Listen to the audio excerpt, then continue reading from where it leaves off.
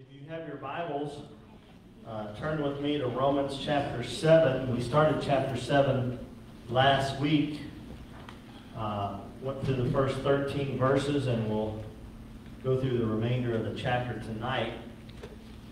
And I just want to give a quick review of some key points that we had last week, maybe summarize those and then move on.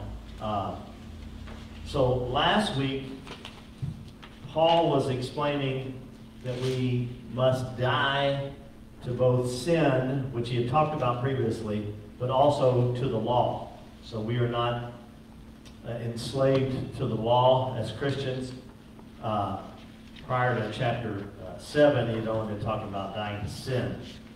But it's our death to sin that sets us free from the law. So he's building upon this principle, this concept of freedom because of being freed from our sin, but now also the natural course of that is also to be free from the law. And then we talked about when we do die to sin and the law, that there's freedom to live in the newness of the Spirit.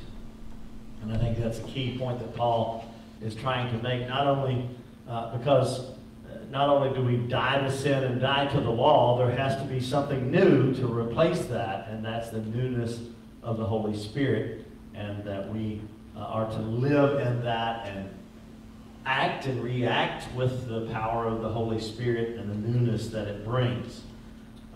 The word new is important there because we talked about the old man, and the law, which is the old covenant. Now we are looking at the newness of the Holy Spirit and that relationship of grace through what Christ did. Just a couple more points. If we don't die to sin and the law, then we will have a tendency to cross the boundaries that God has set for us. How many knows that even though the law is, we're in a new covenant, God still has boundaries. We're not supposed to live just however we want to and do whatever we want to. If we don't die out, now how many knows this process of dying to sin and to the law is a continuing thing, right? We don't just die to sin one time, but we die to sin daily. Paul says, I die daily, right? If we don't die to the law and to sin, then we will have a tendency to cross the boundaries that God has set for us. And then finally, the last point, which kind of ties into tonight as we go forward, is that we must recognize our fleshly tendency to sin. Now, I want to hear the word fleshly tendency to sin, because we ended last week saying that sin tries to hide out in us. Because it doesn't want to be revealed, because if sin in us is revealed, then we can take care of it, right? We can get rid of it. So the only way to kill sin in our life is to understand and be notice whenever sin tries to rise up in us. Have you ever started to just blow up and just tell somebody like it was, and then the Holy Spirit checked you, right?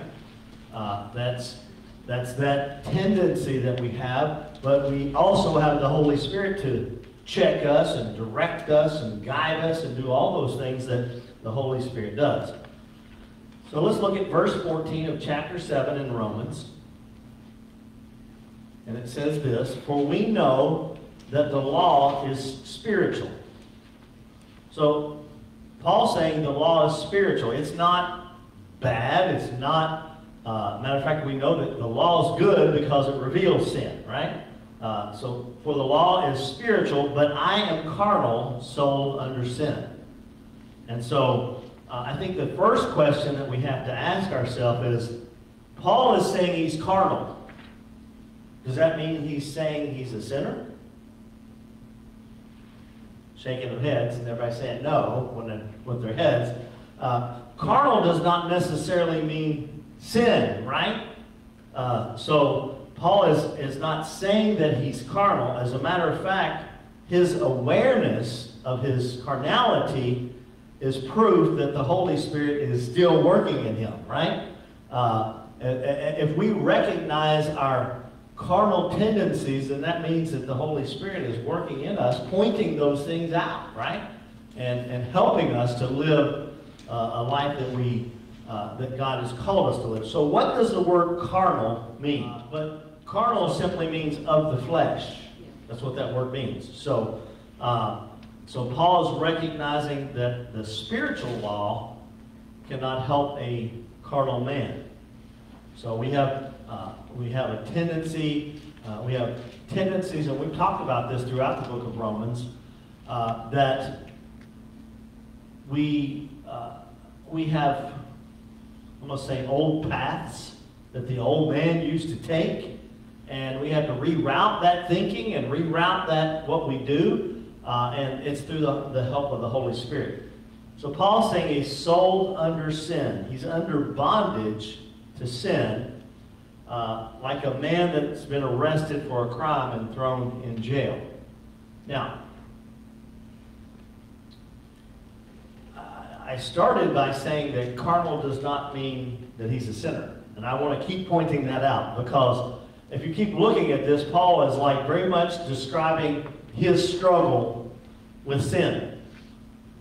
But can I tell you that struggling with sin is a good thing?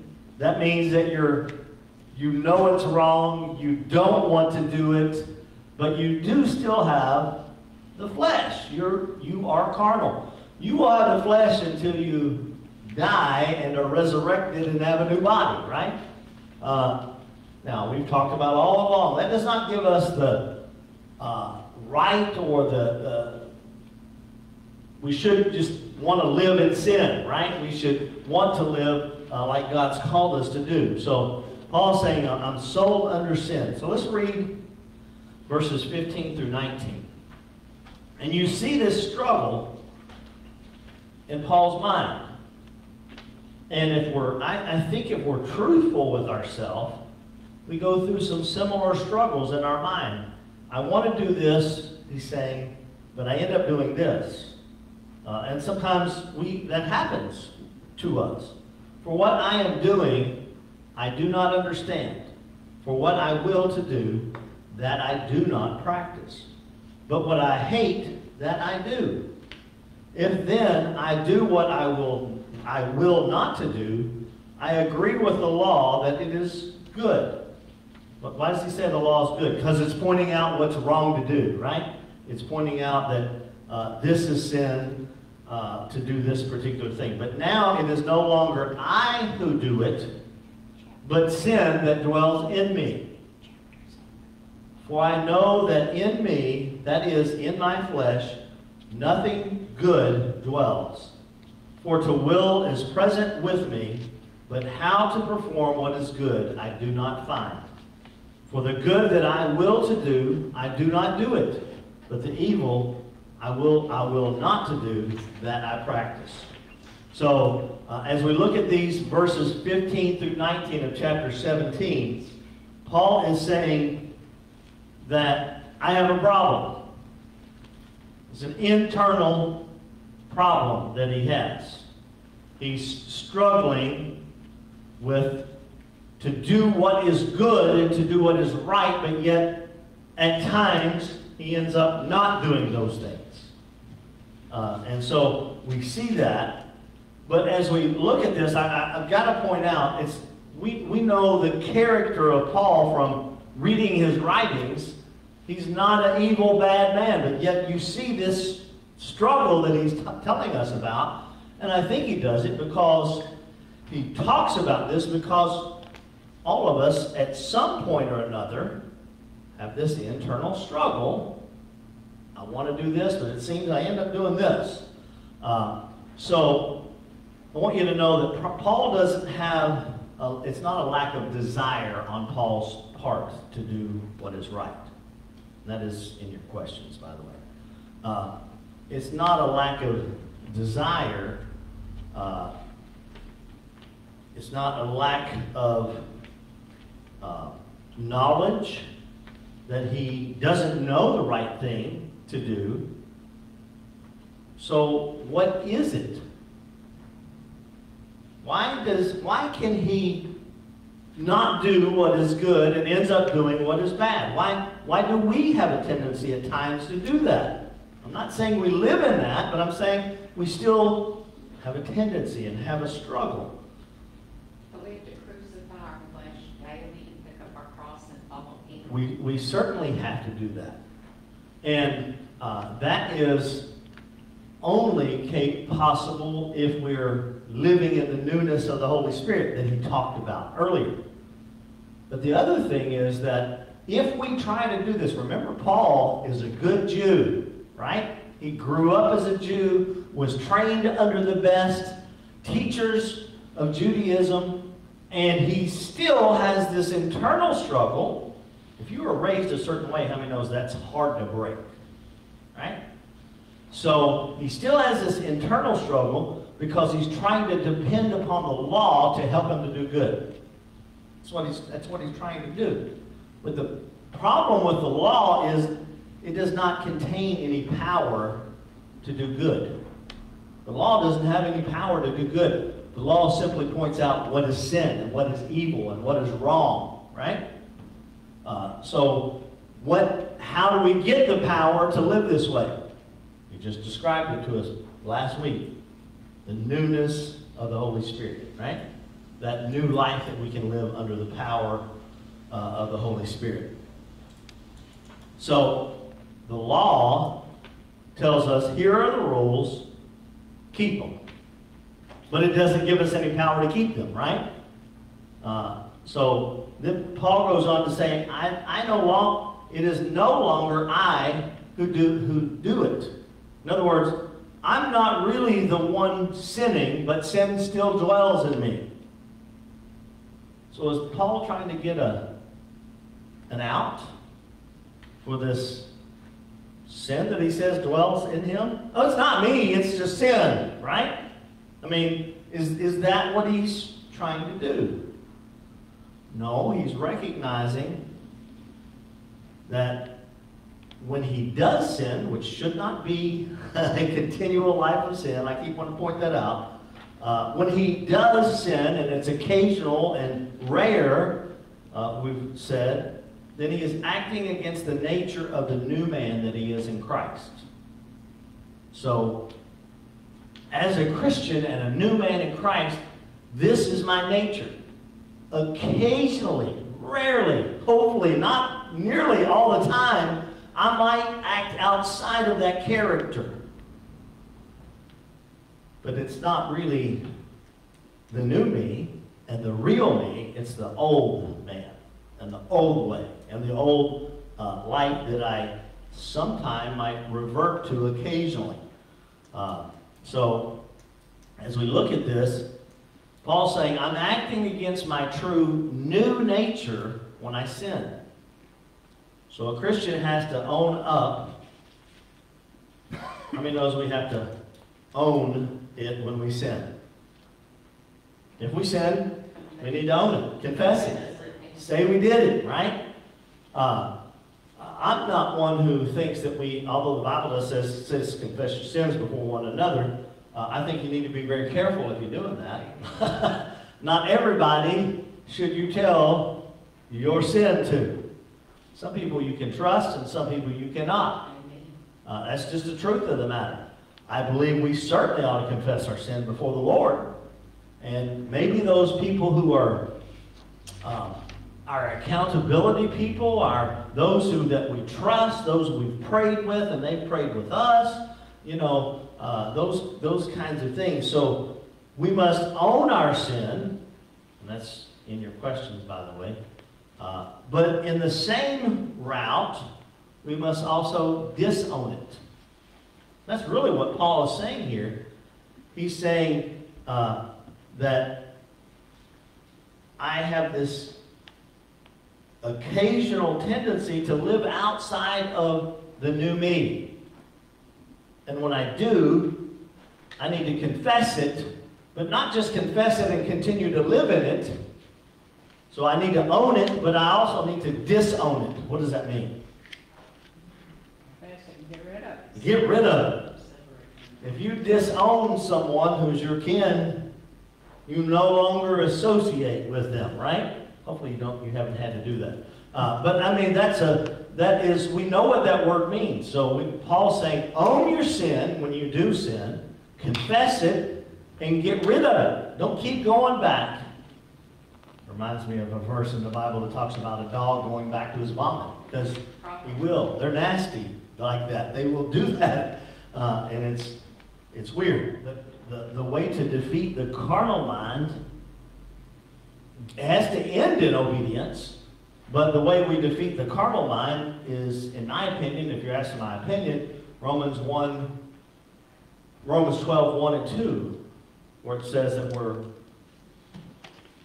that we are transformed by the renewing of our mind. And how's that happen? Reading the Word, our relationship with the Lord, and being obedient. Right? He doesn't, it's like Cain and Abel. One was obedient, one wasn't. Right. You have to be obedient. God wants what He wants. Right. He doesn't want what you want.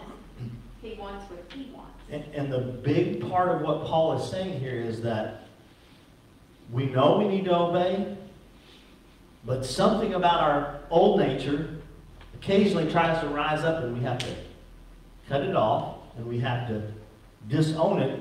But the only way to really do that is in the power of the Holy Spirit. Because you can know you're not supposed to do something and just keep doing it. Addicts do that all the time, don't they? Right?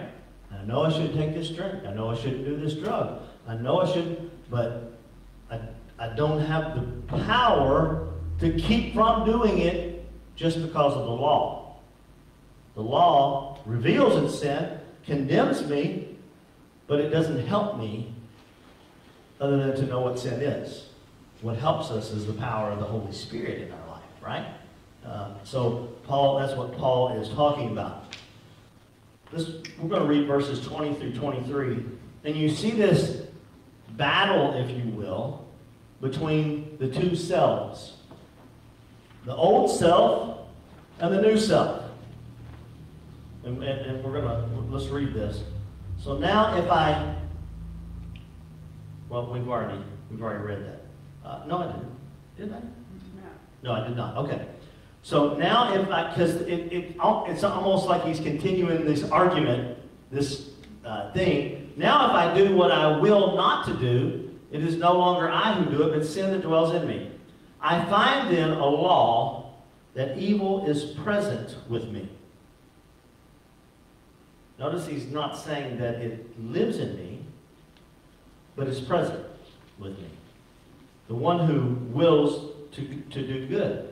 For I delight in the law of God according to the inward man. What's he saying? Who's that inward man? That real man, that changed man, that Spirit of God. Christian man who is being, I want to say, the Holy Spirit lords over us. And I don't mean that in a negative way. I'm saying He helps us. He's supposed to help us to live like we ought to. So I delight in the law of God according to the inward man, but I see another law in my members. What are members? We talked about that a couple weeks ago. In our body, right? Our members literally are like eyes, ears, nose. How many knows that we have flesh bodies and we can sin, and sometimes our eyes will misguide us. We'll see things that we want to do and we shouldn't, or we'll have a tendency, if we don't watch out, to listen to things that we shouldn't. So I see another law in my members warring against the law of my mind. When he's talking about mind, he's talking about that internal, not just his physical mind, but that mind that has been transformed and has been changed because of the new man. So I see this and warring against the law of my mind and bringing me into captivity to the law of sin, which is in my members. C.S. Lewis wrote this, and I think it's very true. No man knows how bad he is until he's tried to be good. Isn't that true? When we try to be good, What's he saying here? In our own strength, right? When we try to be good without the help of the Holy Spirit, we can't do it. But we have to have the help of the Holy Spirit. Romans 7:24.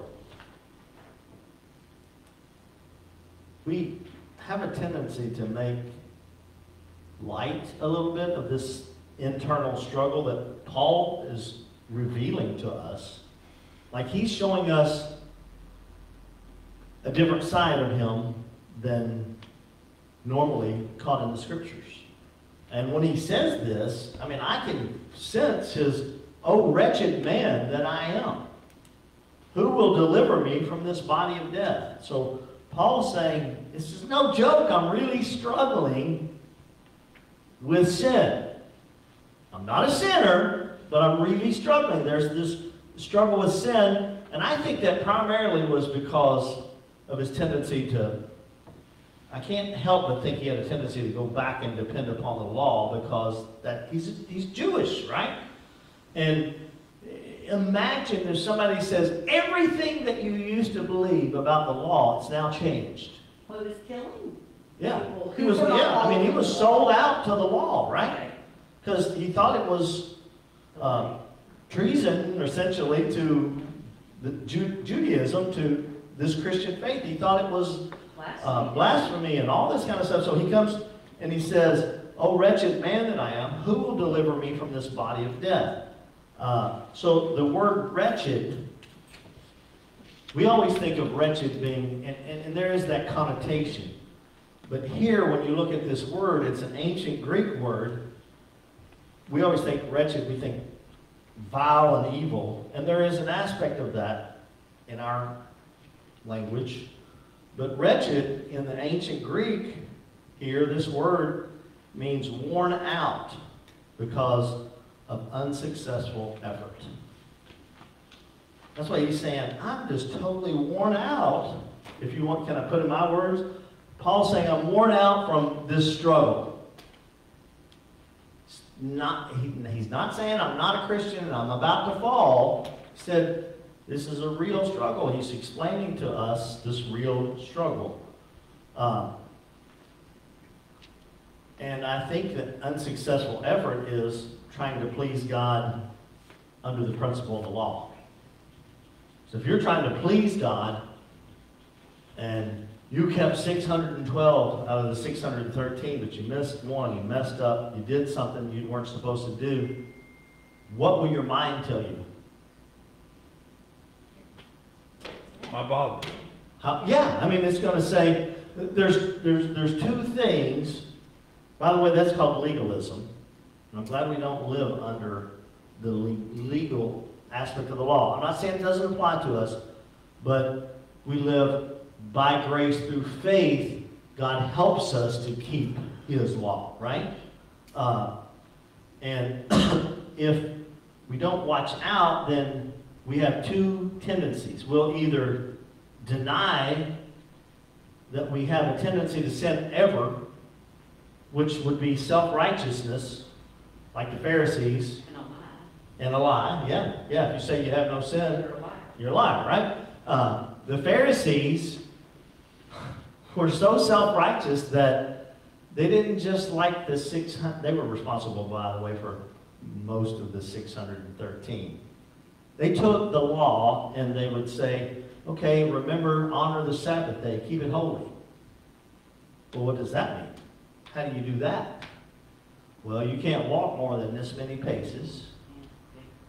You can't, do what Jesus' disciples would. And by the way, how many have watched The Chosen? Man, that's so good. I encourage you to do that. It's really, really good. And it gives you a different perspective on Scripture. Some creative license in there, but I mean, it could be. So, you either have a tendency to be self-righteous, or you have a tendency to give up and quit trying to please God if you're legalistic, right? I'm not saying you don't follow the law. I'm saying if you're doing it in your own power and not through the Holy Spirit, then you'll have a tendency. How many have met people who were just so self-righteous, it just like you just wanted to slap them and see if they get mad. Because they will. But anyway, so you have a tendency, and Paul's saying, I'm wretched. I'm desperate for deliverance. Who will deliver me from this body of death? Who will deliver me? So notice Paul is not saying, this is like, you can see the progression of this. Paul's not saying, how am I going to be delivered? How am I going to fix this problem? He's saying, who will? This is a good turn in this thing, because now he's like, I can't do it myself. So who is going to deliver me? Well, we know the answer, right? Yeah, that wasn't really a question. That was just saying, Yeah. you got a question, let me give you the answer. Right. Yeah. A lot of writers do that. They ask the question, what kind of question they call it? Rhetorical question. Right. That they know the answer to, but it makes you stop and think and be, dig in and figure it out. So when Paul describes, now I found this very interesting. You'd think in the history of Christianity and all the history that I've taken that I would have ran across this, but I did not. Paul says, who's going to deliver me from this body of death? Did you know that the ancient tyrants before him, before Paul, before this day, when they wanted to punish someone, say this really bad criminal or whatever, they would literally tie a dead body to them. Just imagine that. And they tie them back to back so that you had to carry this putrid, decaying body with you. What a word picture this is. I mean, this is an amazing illustration. It makes you almost sick, but I mean, that's what Paul's saying is we're trying to carry around this old, self, this old, who's going to deliver me from this dead body? This thing I'm trying to do on my own. Who's going to deliver me, right? And they would strap it to him, and Paul's, the picture here is that he's saying in a way, that's what the Christian has to do. He has this new life that he's living, and he's living under those principles, but at times, we have that old body, that old man, that old dead body of death that we're trying to drag along and make him do right. What a picture, right? It's kind of gross, honestly. But so there's this. Paul saying, what am I going to do with this body of death and this dead old man? This abominable carcass that is attached to me. That's the flesh, right? That's the carnality that he started talking about. Verse 25. Paul finally, remember he said who, not how can I. Who will deliver me? So Paul's finally looking outside of himself to the only one that can help him, and that's Jesus, right? The only one that can help us live a godly life is Jesus, the power of the Holy Spirit. And he says, I thank God. So now he's like, thank God. There's an answer to all of this, to this struggle, that it's through Jesus Christ our Lord. So he says, so then with the mind, I myself serve the law of God, but with the flesh, the law of sin. This duality that we all live in. Hopefully, we live for the Lord more than we submit to the flesh. I would certainly, you need to have some change if you're not, put it that way. So he's thanking the Lord for this help that God gives us to overcome sin, to not live by the law, and to not live carnally. Is what he's thanking the Lord for. So Paul Paul is looking, I know this is on your question, he's looking outside of himself. He's looking beyond the law to Jesus as his help. That's the answer to this internal struggle. And it is for all of us. If we look outside of ourselves,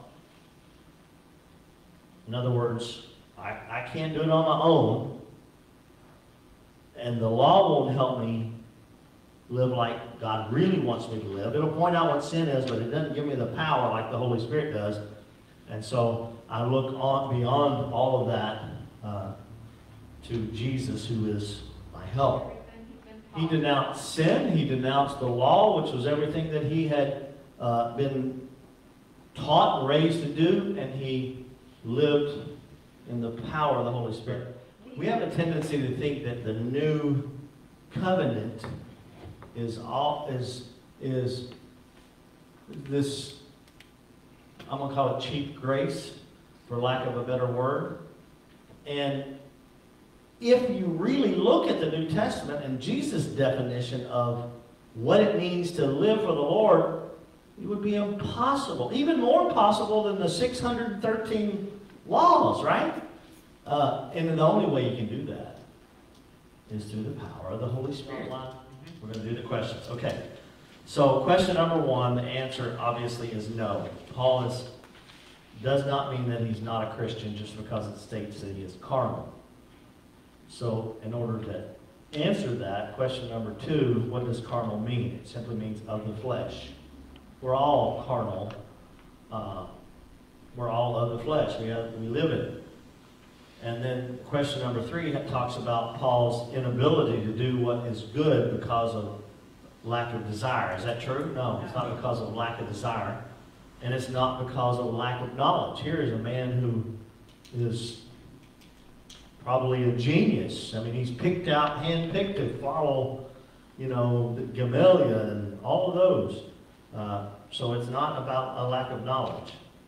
The issue then is that the law gives him no power to do good. I'm not saying the law is bad. I'm just saying it's not like the Holy Spirit. It doesn't help him to do good. When it comes to sin, question 5, to be saved from sin, a man must at the same time own it and disown it. I like that statement. That's more profound as you look at that. So what does the word wretched mean? Worn out from the struggle. Worn out because of unsuccessful effort, right? Question 7. Describe what Paul may mean by the statement, who will deliver me from this body of death? How do I get this dead body up? Yeah. How to get this? Yeah. Turn to Jesus in all areas. Yeah. And What did you say? That's what I put, that number 8, I guess. Turn to Jesus. Paul in his description about this body of death it's that illustration about what ancient rulers used to do, is strap this dead body onto somebody. And it's telling us basically that it's a description of this struggle that we've been talking about. Struggle between our carnal, fleshly ways and how do we live by the Spirit, and how do we not sin, or how do we live with the power of the Holy Spirit. Question 8, what's the answer then to the internal struggle with sin? To look, I'm going to change it, Carol, to look to someone besides yourself, who is Jesus, and to not trust in the law or put your